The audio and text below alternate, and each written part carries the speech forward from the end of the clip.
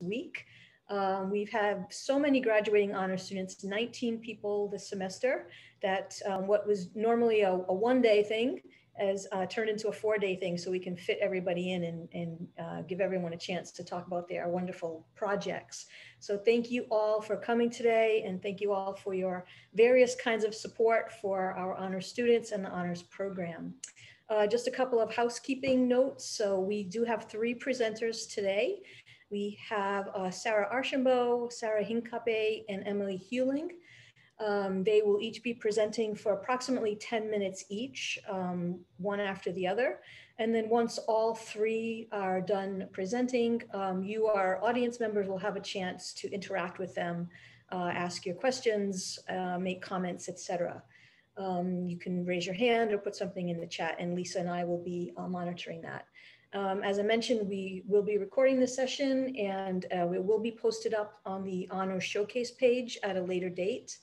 And in what I hope will be our new honors program electronic archives, but that's a work in progress. Okay. Some of our students were not able to present live this week, but we do have, I believe, 4 or 5 of their pre-recorded sessions already on that honor showcase page if you ever want to take a look. Okay, so that is our housekeeping. Thank you all, and I think we will get started. So first, I would like to introduce our first presenter, Sarah Archambault. And Sarah, whenever you are ready, you can go ahead.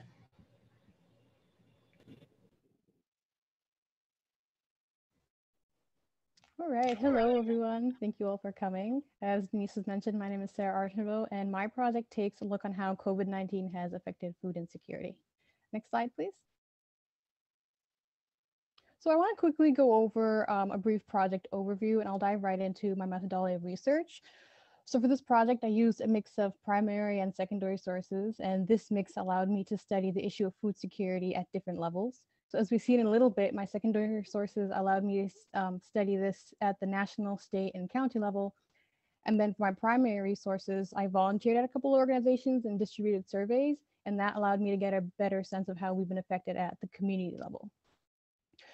So with this, I've taken a 3-part approach to my project, where in part 1, I share the research I've done from my secondary sources. Part 2 will show the research I've done from my primary sources, and it kind of breaks down the results from my surveys.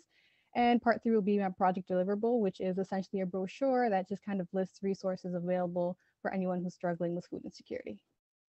Next slide, please. Okay, so now we can dive into all the fun stats. And before I do that, I just want to quickly mention the definition for food insecurity.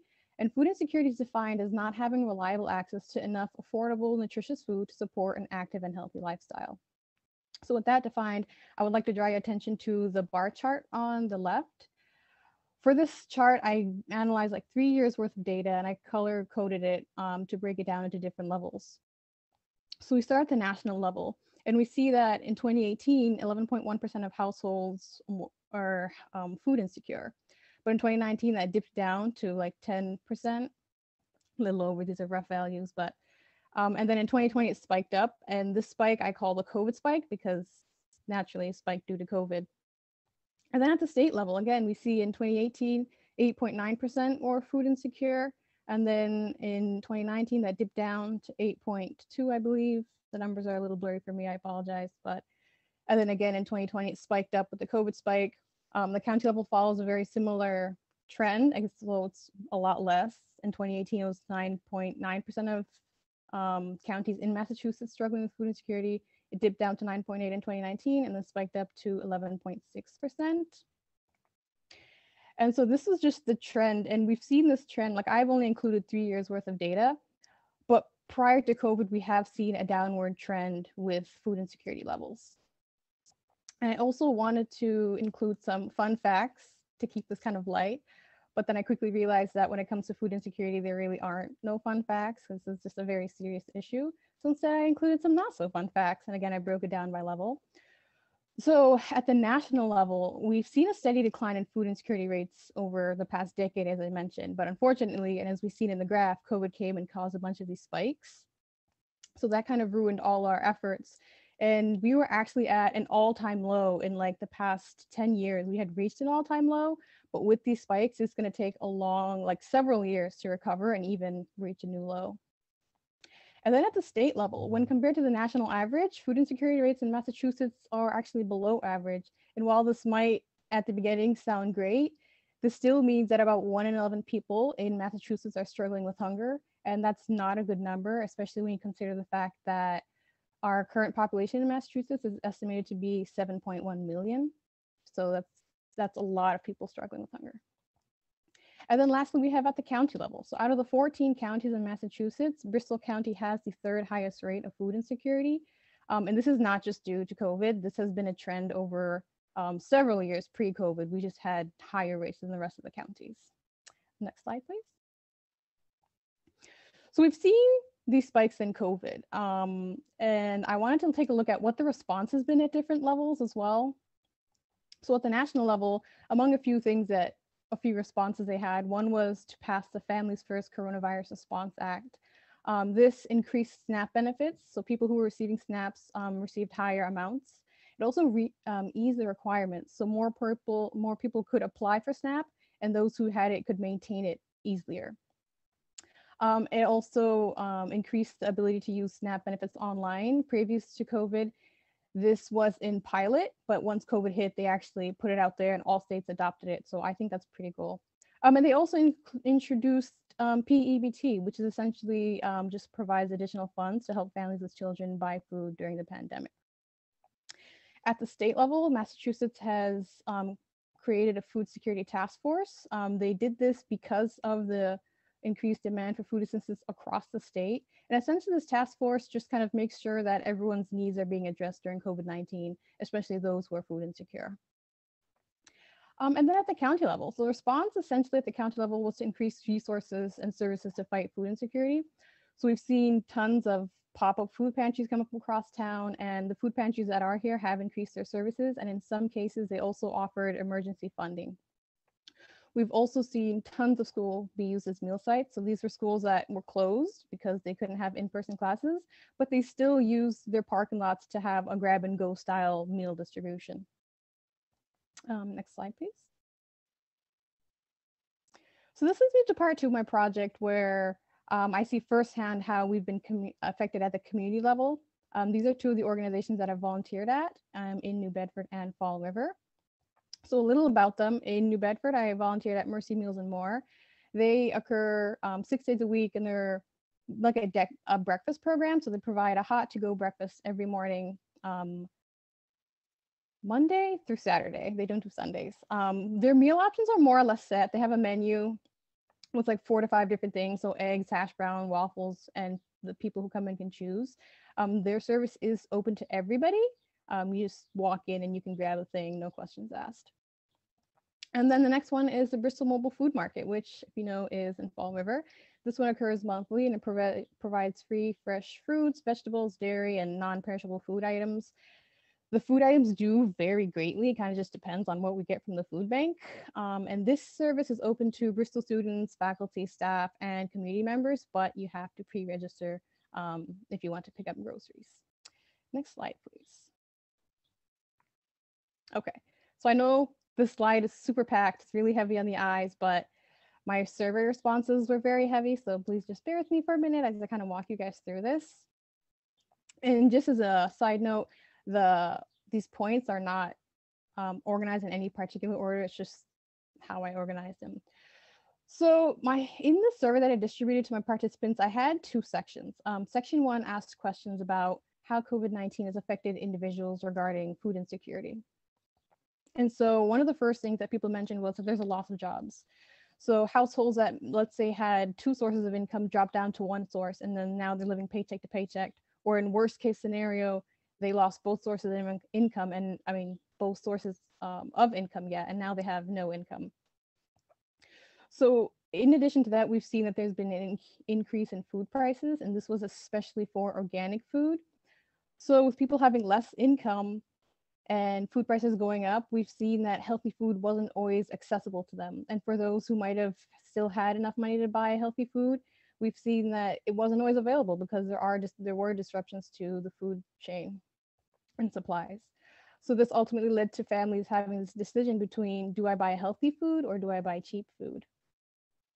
Another thing that a lot of participants mentioned that is that everybody is home, and because everyone's home, they're eating a lot more food. And to think about it, you have everyone working from home, everyone studying from home. So students who would normally go to school and eat, they're now at home. And then you mix that with people who might just be bored eating or stress eating. But the bottom line is there's a lot more food that's being consumed. And again, you mix that with not having enough income and increased food prices, and it kind of creates this problem. And then in terms of accessing these like food distribution programs or services, people mention that there are transportation issues because, you know, not everyone has reliable transportation. Not everyone might have a car or be able to drive. And the bus system isn't the most reliable or easy mode of transportation. And building on that, these services are more inaccessible to the elderly and handicapped population. Elderly people might just be fearful of going out. That's why they're not coming. They might just not be able to drive. Also, they need the food delivered, but they're also probably not tech savvy enough to order food online or look up a lot of these stuff. And bus is not an option for them because you think about some places handing up to like 40 pounds of groceries. They can't carry that on a bus. So that was for the first part. And then the second part of my survey kind of asked questions about government assistance and reliance on food distribution programs / organizations. And so for this part, a mix of participants stated that they received SNAP benefits. Prior to the pandemic, many of them didn't have to apply to multiple services to fight food insecurity. Basically, whatever they brought home in income or SNAP benefits kind of got them through.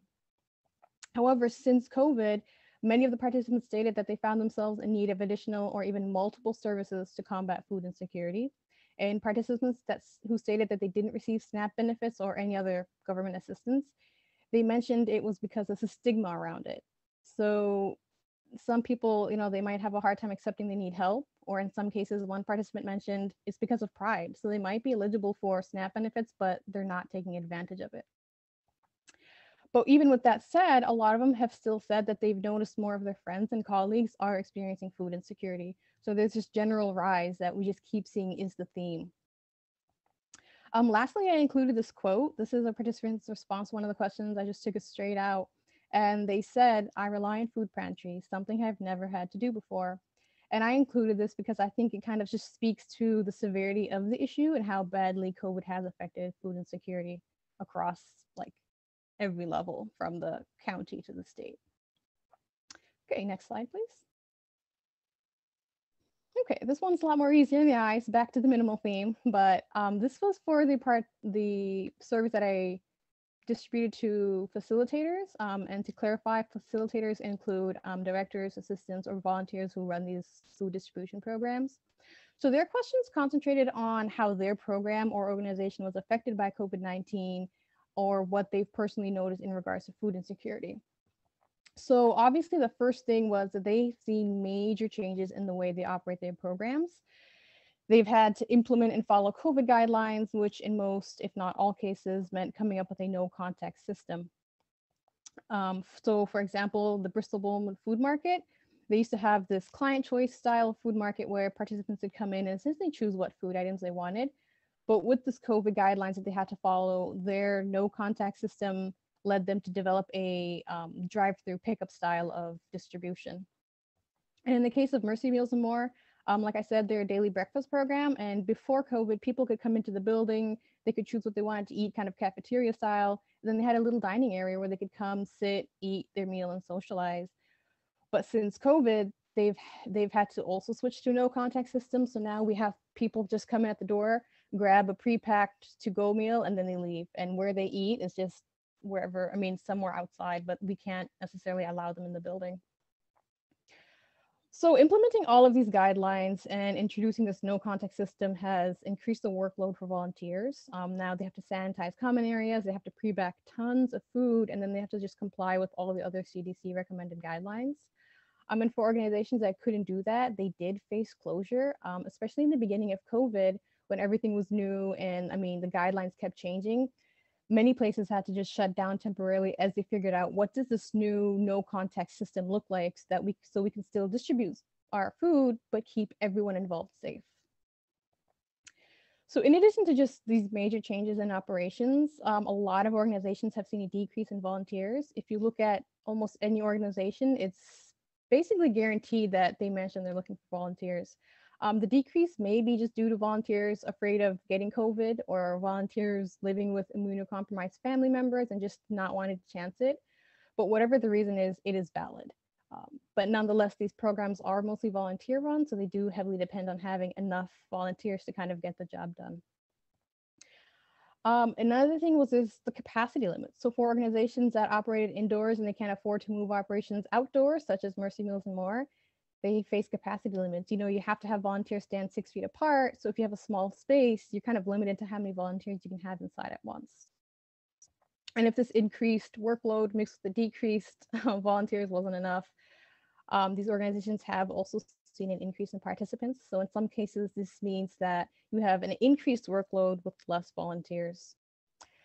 Furthermore, there was some indication that participants needed more assistance, whether that was just some need for personal hygiene items or pet food or other things. It was clear that there was a greater need for more than just food.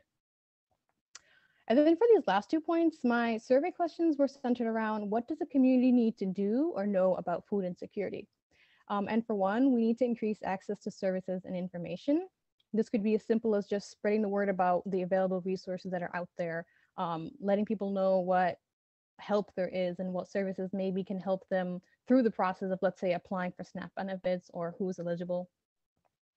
And then we also need to work on decreasing the stigma around receiving government assistance. And in terms of what that looks like, that's a whole different story and even possibly a whole different project idea. Next slide, please. So now I kind of just want to start wrapping it up with a few kind of final thoughts and reflections. My project, although it seemed broad to me, has really only just scratched the surface of food insecurity. There's so many aspects that I didn't even touch on. So for example, I didn't talk about demographics. I didn't talk about households with children versus households without children, or even talk about general food insecurity versus very low rates of food insecurity.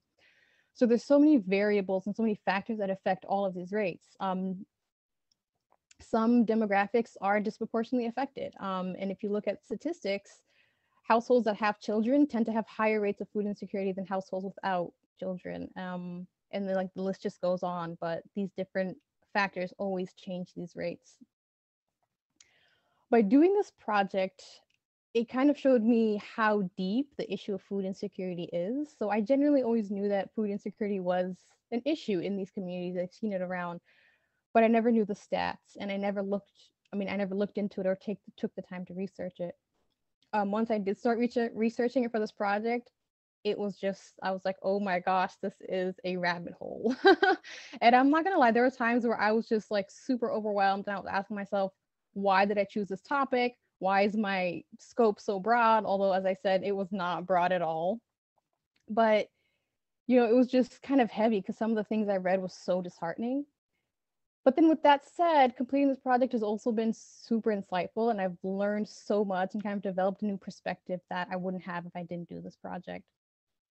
And when I wasn't stressed or overwhelmed, it was actually pretty cool to see how like there's a trickle down effect from the highest level to the lowest level, and to see how each part of my project supported and connected with one another. So like seeing all of these little connections and just making these kind of realizations, that was a pretty cool thing for me and very eye-opening. And lastly, I just want to mention something interesting that my faculty mentor brought up when I was doing a walkthrough with her. So I talked about the spike in food insecurity levels and what that response was. And she kind of pointed out that at the higher levels, like at the national and at the state level, the response is more or less, they kind of just throw some money at it. And, while that's definitely helpful to have more money, that's not a very comprehensive or a complete solution by any means. And as I mentioned earlier, a lot of these programs that fight food insecurity are dependent on volunteers. So while that financial support is great, when we come down to the community level, we see that what we also need is manpower. So we do definitely need a more comprehensive kind of approach to this and a more complete response that'll kind of attack it at different levels. Next slide, please. So this leads me into part 3 of my project, which is my project deliverable. It's a brochure which is double-sided. This first slide just lists resources that are in the Fall River area. It's food pantries and a couple places where people can get some grab and go meals. And then next slide, please. This is the other side, and this is locations around New Bedford, because I was concentrating on New Bedford and Fall River communities, and that's why I did volunteer organizations in each one. So this is another list of resources. And next slide, please. So yeah, that wraps it up. I want to thank everyone for coming here and for just supporting all of the honors students throughout this week. I also want to give some special thanks to my faculty mentor, Jennifer Deckers, for all the support and feedback she's given me throughout the project, to Professor Denise DiMarzio, just guiding us through the semester, getting us through everything and the IRB process, which all students know that's tough. And then just to the folks at Student and Family Engagement for all their feedback and help with certain aspects of my project, sorry. If anyone has any questions or comments, I would love to hear them after the classmates are finished with their projects. So thank you. Thank you so much, Sarah. Several students decided to look at how COVID has impacted various aspects of our world. And, great example of another project that really looks at an important angle. So thank you so much. Okay, so now we will move on to Sarah Hincape, who has our next presentation. So Sarah H., whenever you are ready, please go ahead.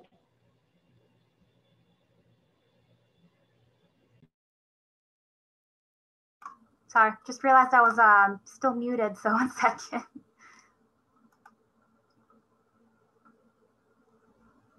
Okay, and can everybody see the screen? Yes, you're good.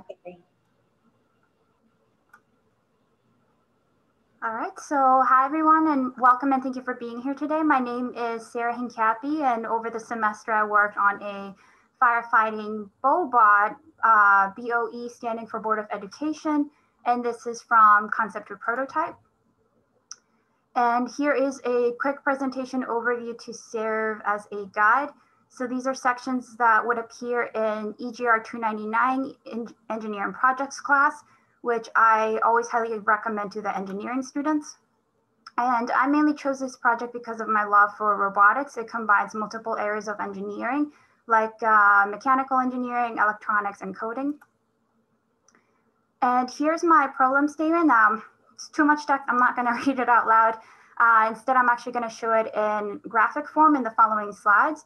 And basically what a problem statement is, it defines a problem, and that's what we're finding the solution for.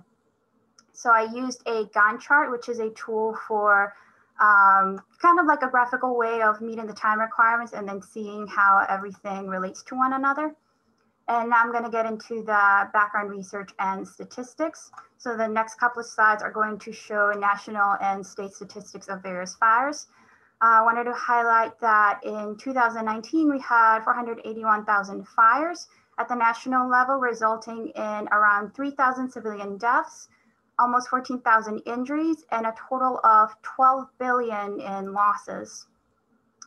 And firefighters alongside civilians perish every year in the fires, mainly due to getting lost and the dangerous conditions within the buildings. Again, in 2019, there was a total of 48 firefighter deaths, 10 that happened inside of the structures, and 23,000 injuries among firefighters within those structure fires. And this project focuses more on extinguishing a fire within a building, not so much outside. So that's why I wanted to focus on that aspect of the statistics. And over the years, we have seen a decline in fire incidents, and there's many reasons behind it that are listed here on this slide. So buildings being built to code, resistant materials, but there's still a threat that fires pose to health and safety. So in looking for possible solutions, I was thinking of autonomous robots, and you have a few robotics applications, 2 of them on ground. One of them, a great example, is a extinguishing robot that was used in Notre Dame. And then in Dubai, you have firefighting drones for use with tall skyscrapers. And there's different methods of putting out a fire. Here are the main ones, and I mostly focused on cooling and starving. which for all my May babies, happy birthday. And you do this every single year. When you blow out those candles, you're cooling and starving that fire. And replicating that on the robot, I decided to use a fan. And I just want to highlight that the fan works at a smaller scale, but it's not what you would use at a larger scale. For my research, my mechanicals and hardware, I used DC motors for the process of running the fan and blowing out the candle and to provide the motion for the robot. And then for navigation, there's a whole different selection of sensors that you can use for navigation, but I mainly focused on infrared LEDs and the receiver. And then for my electricals, because my robot, the output, it can only output 5 volts of voltage, and it needs the fan needs 12 volts. So I ended up using what's called a MOSFET. And MOSFET ended up being more compatible with the microcontroller and the power requirements. So what the heck is a MOSFET? Because it does get very technical, but basically it's like a switch. And a great example is to think of it as a spigot outside of your house. So a MOSFET will use voltage or pressure to provide the water current flow. And you have your source, so the water container. You have your gate, which is going to be the water valve, the drain spilling out into the ground. And then you can think of the pipe as the wire, just to give an easier analogy of what the MOSFET's doing. And then this image shows how selecting the appropriate switches or the MOSFETs determines the direction of rotation inside of the motor. So you get your clockwise and counterclockwise rotations. But if you turn on the wrong switches, so you do have to be careful, you could cause a short or a fire. We don't want that. That's the purpose of this project. We're extinguishing a fire, not creating fires. And then you have a great example of a final MOSFET circuit with full protection to the microcontroller. My sensor research, this is just a visual showing the various temperatures and wavelengths of light sources. And I mainly focus on the wavelength of a candle, where the green boxes are. That's what we want to look for in a sensor. And the first kind of sensor I researched was a temperature sensor. You have contact sensors such as meat thermostats when you're cooking, and non-contact, which everybody, I guarantee in this room right now, has come across the non-contact, like the thermal guns, the ones that we've been using throughout the COVID pandemic before entering a building, and UV sensors. So we didn't use this for the project, and it detects light at the opposite end of the spectrum. Everything emits UV, but you do get false alarms with these kinds of sensors and interruption from ambient light. So if I had another light open or the window and the robot's trying to detect the fire in the room, it's not going to be very easy. And I decided on a dedicated flame sensor, which is in the infrared wave spectrum of the candlelight. So it just meets that criteria. And for my decision process, as you can see, I had 4 problems to solve. And I used a tool used in engineering called the decision matrix to solve each problem. As an example, extinguishing a fire. And basically you brainstorm different possibilities. You assign a weight to the specifications, and the highest score will show the best solution.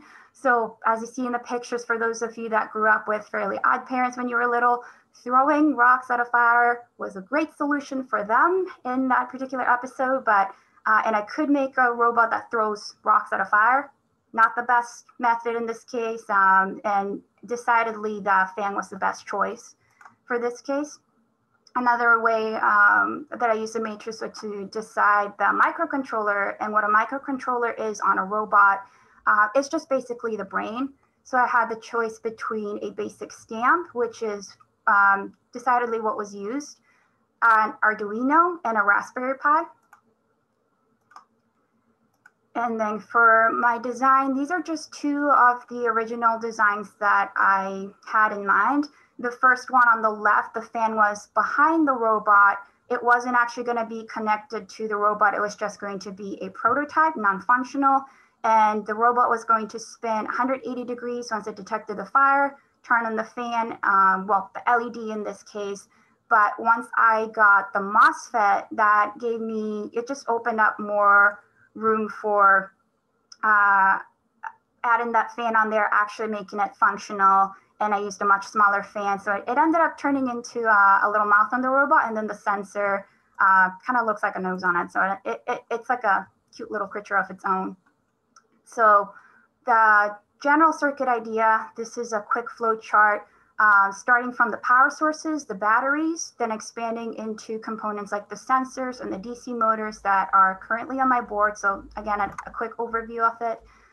These are the 3 circuits that I used on the robot for navigation and fire extinguishing. And then for the coding and software design, we like to use flow charts to kind of sketch out the code. So that's what these are here for. And this is my actual code following that flow chart. And the main program consists of subroutines. These being the subroutines that are called out by the code. And then on the right, I have the happy birthday code for when it's singing. The specifications of the microcontroller. A general overview of all the materials that were used, along with the extras that were necessary for this, and my workstation. I used an ESD mat and a bracelet to ground myself to protect the components. Here I am installing the batteries and the motors on the robot, the navigation, and the MOSFET. And finally, I added the fire sensor, and there's the final robot. So for testing, I tested all the electricals on a simulator and a multimeter, and then I verified that the robot followed its programming sequence, which I am going to show right now. So first part of the criteria, locating the fire, I added a robot sings happy birthday. So happy birthday to everyone from May.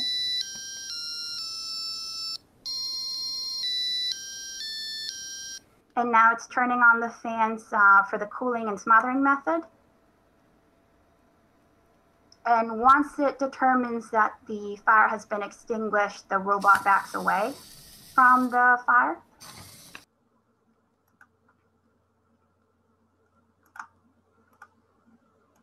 Oops, getting back to the presentation. And at the very end of the day, it ended up being a very economical solution, just $194. There were some budget limitations, which we ended up having to use weaker sensors. So the fire had to be extremely close to the robot. Had some interference from the light sources. Again, it's a lower end sensor, so it is more susceptible to that interference. And I used a 9-volt battery on a 12-volt fan. So that meant I'm not really utilizing the full capacity or the power of the fan. For future improvements, because we always want to improve, making the 9-volt battery more accessible, or eventually actually using the 12-volt battery that the fan needed. That way the fire can be extinguished faster. My prototype is small. It is smaller than my cat. So it can only handle a candlelight fire. In real life, like you can see the other robot for the Notre Dame standing next to the 2 men, it's 3 feet by 4 feet by 2 feet. And eventually I want to add other sensors, so carbon monoxide, radiation, a camera, and a remote control so that in case you need to take action, you can take over for it afterwards.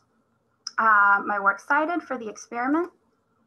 And I wanted to thank everybody for being here today. And then some acknowledgements to Professor Dr. Michael Myers for overseeing the project, Denise DiMarcio for her guidance in the honors program, and then the Commonwealth honors program for this opportunity. And again, I will also take questions and answers at the end after everybody presents. Sarah, thank you so much. I love your charming little robot and that it sings happy birthday while it blows out the candle. Nice. And I just learned about 50 new words that are not part of my everyday vocabulary. So thank you for that as well. Thank you. Okay, and finally today we have our last presenter, Emily Hewling. Whenever you are ready, go right ahead. Thank you so much, Denise. Hello, everyone. As Denise said, my name is Emily Hewling, and this project that I'm doing for the honors curriculum has focused on drawing parallels between history, fashion, textiles, and sustainability, and then using my own experience in making a skirt as a practical application of this newfound knowledge. Next slide, please. I mainly chose to do this project because of my interest in fashion and art. As a result of this interest and through my findings as I start to make my own clothing, I discovered that the fast fashion industry is one of the most destructive in the world, directly after oil and gas. The question really remains to be, what are we as a society doing to change this? Ultimately, this project identifies the need to inform our communities of the impacts of fast fashion and ultimately implement the solution to fast fashion impacts. The reality of the situation is that unless a large population of people are informed and protect against the industry, then it will continue to grow.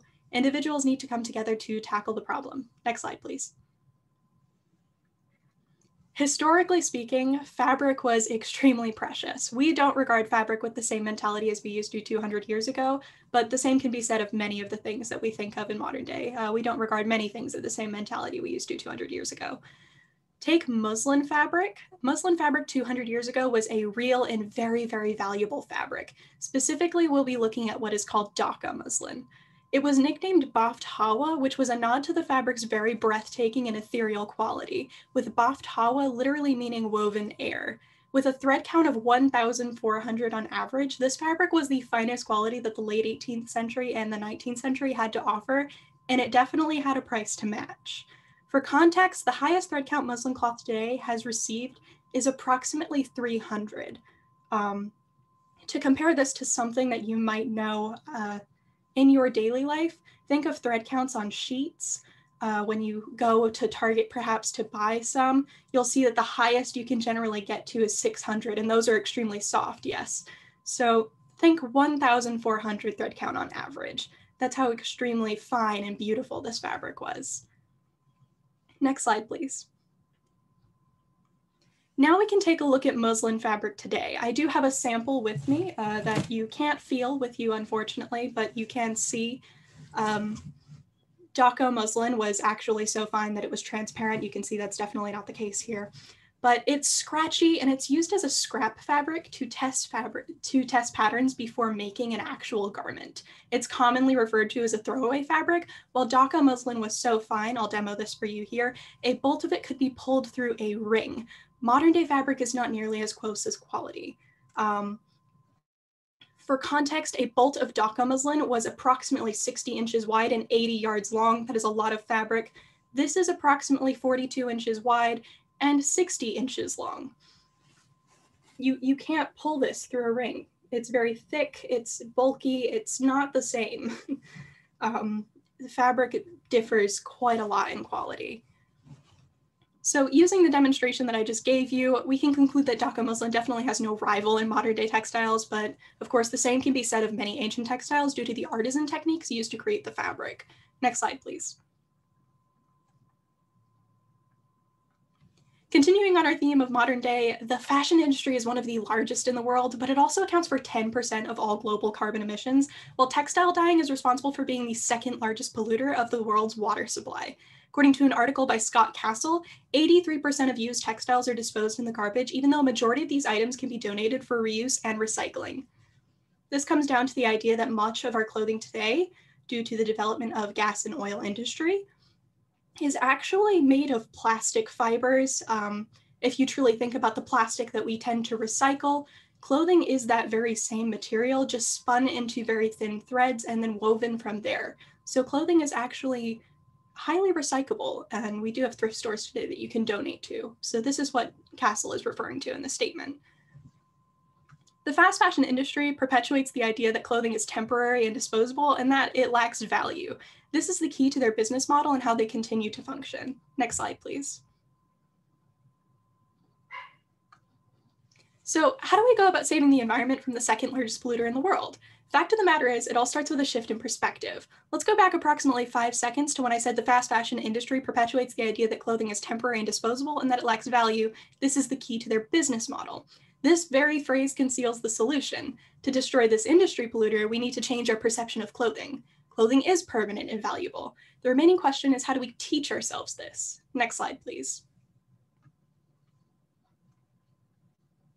I taught myself this concept through a practical application of this knowledge, a project where I designed and constructed my own skirt.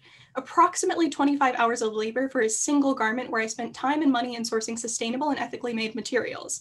I don't look at this skirt or treat it like I do the rest of my store-bought clothes. I take great care in washing it, I inspect it often, and I adore it quite a lot for it being made to perfectly suit my measurements. Already my brain has detected a change in the perceived value of this article of clothing, simply because I took the time to make one garment, just one. Our experiences shape and define our opinions of things. It's important to never deny ourselves of the opportunity to grow in this manner. Next slide, please. So further discussion. This slide exists solely as a means for me to prompt you into thinking about a few different ideas and just the different aspects that you can look at this problem. First and foremost, it is ignorant to pretend that this issue is simple. It's a multifaceted and complex problem that will take years, if not decades, to fix.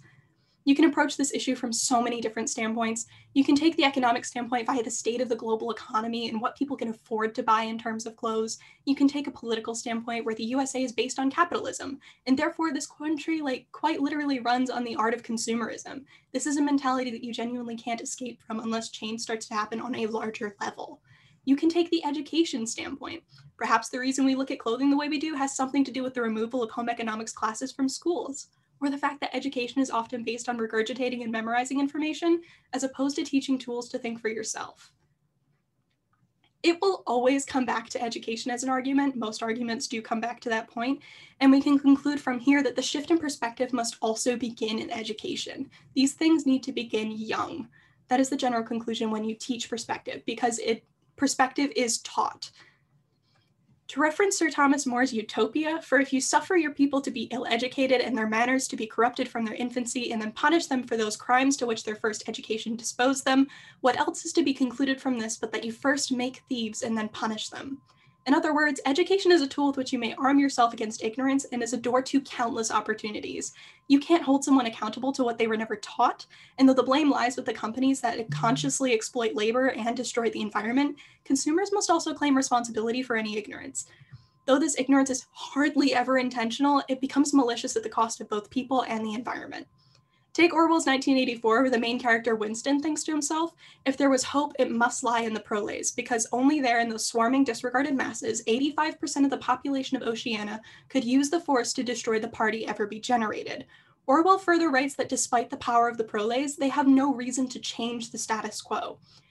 As Orwell puts it in the book, they were beneath suspicion. As the party slogan put it, proles and animals are free. Orwell here is referring to the fact that proles are free because rather like animals, they are distracted, lustful, and happy. This goes back to the idea that the fast fashion industry perpetuates these ideas, and oftentimes what happens with industry is they keep people pitted against one another to keep the attention off of the real issue, which creates no desire to solve the root problem. We as consumers hold the responsibility of ensuring awareness of where our products come from, lest we become ignorant of the power that we hold. After all, consumerism is based on consumers, is it not?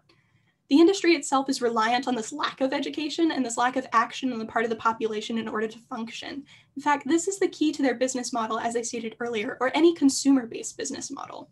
Should we continue to buy from these companies? It sends a message saying that you're content with their actions, no matter your intentions or values as a consumer. So now that I've brought up these ideas, I encourage you to think about the issue and the complexities that lie with it. Perhaps it's time to petition to bring back home economics classes or become stronger advocates for education and the art of thinking for yourself. I'll allow you to think these ideas over while looking at the product of this project, so my deliverable. Next slide, please. So here are some photos of the skirt and the component I used to make the repeat pattern. I also have a brief process photo in which I am doing some gathers. If you'd like to take a look and examine these for a moment, I thank you so much for your time. I'd also like to give a special thank you to the unseen hands behind this project. Lisa, Denise, Kat, and even fellow students were all involved in this creation. I asked for their feedback. They were all extraordinarily helpful, and I am eternally thankful for them. Their guidance was absolutely necessary for the completion of this project. Thank you so much for listening. Thank you, Emily. And to all our presenters, thank you so much. Eye-opening, all different angles, just really a great example of the avenues that students in our program travel down based on their personal interests, their majors, et cetera, and all just incredible. So we do have about 15 minutes for audience questions and comments. Please feel free to use the raise your hand feature or use the chat box, and we'll go from there. So please, after you, folks. Bob Brack, go ahead.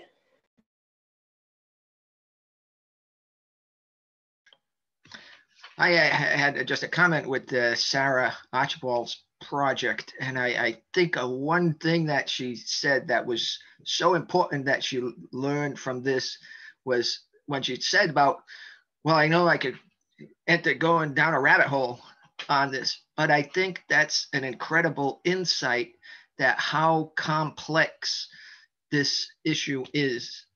And I think we need more people going down that rabbit hole and finding out what's going on, because it's just a terrible thing when you see this is we're the greatest country in the world and the richest country in the world, and yet we have all these people, some people at the point of starving and stuff in the country, and starving not necessarily from lack of food, but lack of healthy food.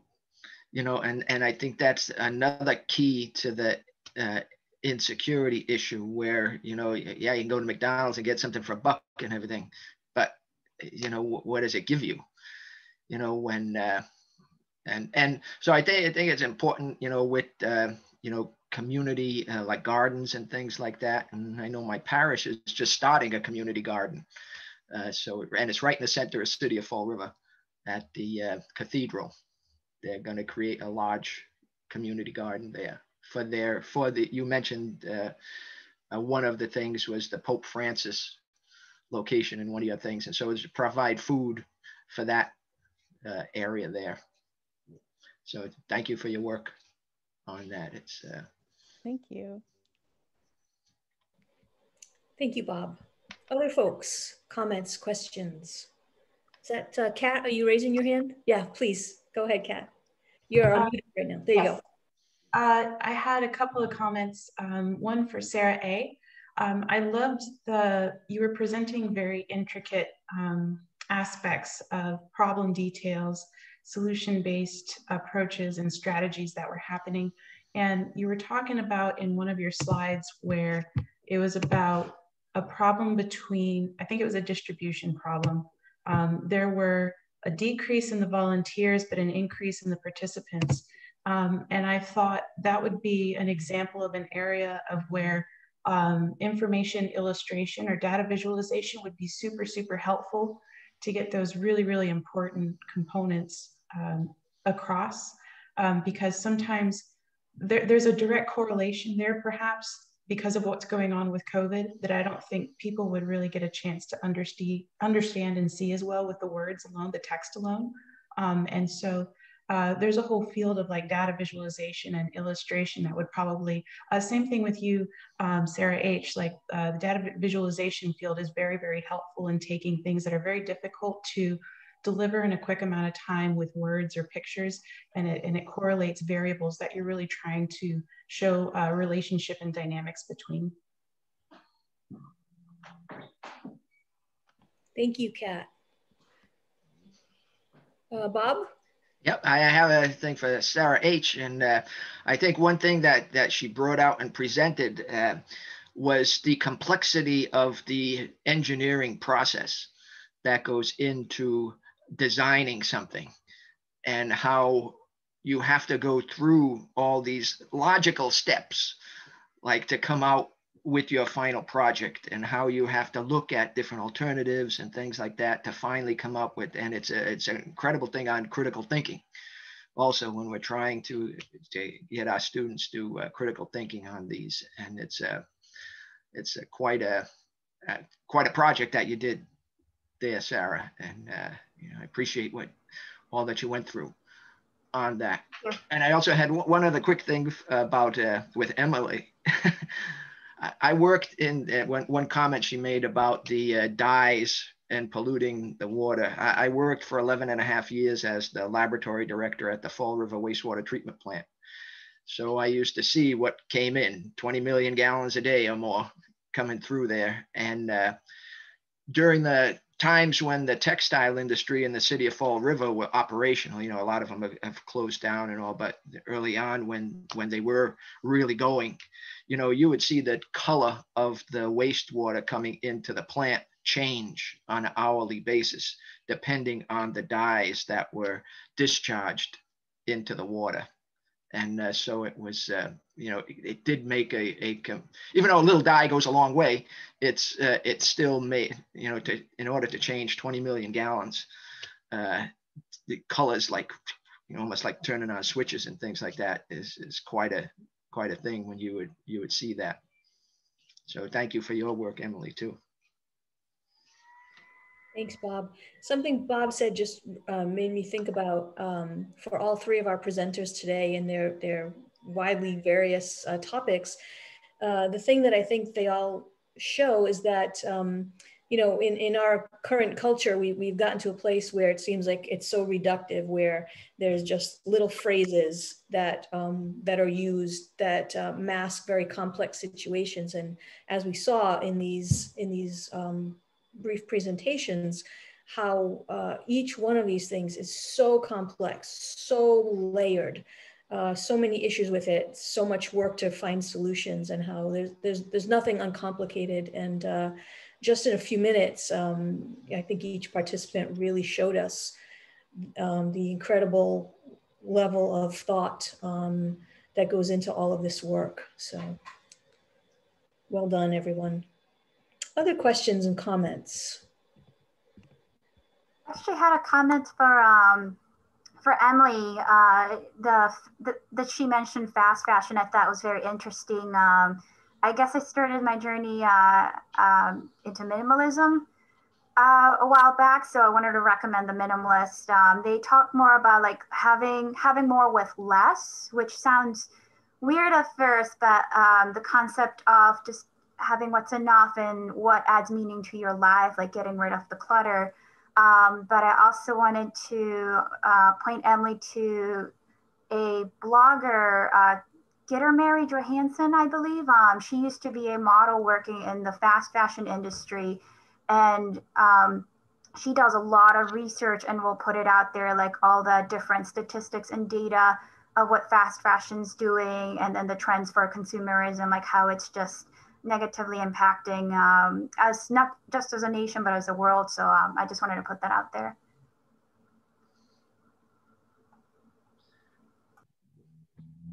Yeah, thank you. Sorry, my microphone was muted. But this sort of goes back into the historical mentality. I've done a lot of historical research on clothing, especially for this project. One of the things that we definitely look at differently is just how we use clothing today. It was not as always readily available in the past. You had to go through a seamstress. They had to buy fabric. It was tailored to your measurements. Clothing was far more expensive because of those things, and you didn't own as much because of how valuable clothing was. It cost you a lot of money. It was made for you. You kept up with it. If it had holes in it, you would mend it. Oftentimes clothing wouldn't even get to the point of holes in it because people cared for their clothing so much. They would notice that there was a rough patch or this seam's a little bit too thin, so they would actually bring it to a seamstress prior to that happening for repairs. Also, just it was more of a minimalist mentality without even being a minimalist mentality. Historically, when you had clothes, you didn't own a lot unless you were extremely, extremely rich, aristocracy, nobility sort of thing. That was the only real excuse for having an overwhelming surplus of clothing. Whereas today it's just so readily available to pull off the rack that you don't really think about the purchase anymore. You thought about the purchase 200 years ago because that purchase was not a $5 t-shirt. It was a $500 like blouse sort of thing that you had going on. That did take a lot of thought. But I appreciate the direction towards the blog, and I will totally look into it. Thank you. Bob, was that hand up from before? Yes. I had another question for Emily. I was just curious. How did they make that Dhaka muslin? Because it seems like it, you can't go anywhere near there today, with stuff. And yeah. How did they make it then? The article I read is actually working on a restoration project to bring back Dhaka muslin quality. They're starting with a specific cotton that was grown in the Bangladesh Indian area, like that sort of area. They had a specific cotton plant that they used. There's also the fact that artisan techniques are very, very different from the machinery that we have today in fast fashion. The rise of technology has kind of negated the artisan techniques, but those techniques are still passed down through generations, sort of like folklore in a way, where it goes through families. These threads, from what I read, is an extremely complicated technique for many people. You have to twist and pull in such a way as not to break the thread, but weave it. And that's where you get the 1,400 thread count, that sort of thing. I couldn't give you the specifics about the process because I am not an artisan weaver, but there are resources out there that are trying to recreate these things and bring them back. It's also worthy of noting that artisans are trending actually right now. We're in a sort of place where the fast fashion industry interest is starting to lower, and we're getting more people that are interested in artisan made products, clothing, pottery, really anything. That's becoming more popular, if you noticed the trend with thrifting, things like this. So it's actually, we're going down a good road so far. Go ahead, Kat. I just wanted to, like you were talking about this earlier, Janice, like all of the presenters today, like y'all are all talking about very vast, complex, complicated subject matter. And I just want to applaud y'all for taking these very involved, complicated ideas and distilling them down into applicable examples of solution-based thinking. I think all of y'all did such an amazing job in like consolidating what seems to be very overwhelming and intimidating into a way that can be not just easily understood, but replicated in a solution type manner. I think all of y'all did a really great job with that. Agreed. Thank you, Kat. Anyone else? We have another minute or two before we will close up today. Also, if I can say something, I'm definitely amazed by your presentation. I somehow, being part of Bristol, I'm very honored and humble to hear you guys doing this work. That's one side of my feeling. The other side is from my experience in different cultures, I think that you also can see what is happening, for example, in Latin America. Your topic, Emily, is very important in terms of salary, how things work over there, the necessities in terms of textile, all the things related to labor, for example, is very important to mention. Sarah, both of you also in terms of what does it mean being food scarcity in Latin America, for example, or in fight workers, how they deal with situations in countries where, for example, Lima or Sao Paulo, there are millions. You have 10 million people in one city that is smaller than Boston. So these kind of things, you can extend your research. I think you will have some ideas, resources, and solutions also that you are looking in your topics. Thanks. Thank you, Alejandro. Yes, for our presenters today and through all of our 4 days, you're making me think, Alejandro. I was thinking, wow, you know, all these people could use their projects going forward to the next school, or even perhaps, you know, onto the PhD. And there's so much to work with. I agree that what Kat said, you know, these complex issues that were brought down to us to give us this taste of something to help us start to dig into these issues. So, well, it is 1 o'clock. I don't see any more hands up. So I think we will call it a day. I want to, first of all, of course, thank our honors students here for your awesome work and your presentations. Thank you all so much. I want to thank Lisa Noel, who, as I mentioned before, she is the magic maker behind the curtain. So thank you, Lisa. This is the 4th of our 4 days of showcases. So I think we've had a great 4 days. And to all of you in the audience, many of you, I can see by who you are, you offer so much support to the honors program in one way or another, and it cannot run without a community of support. So thank you all. Thanks for taking your lunch hour today to spend some time with us and for supporting our honors students. Hope you have a great afternoon. Thank you all so much. I'll ask our 3 presenters to hang around for another minute. But for the rest of you, thank you, take care, and see you again. Bye-bye.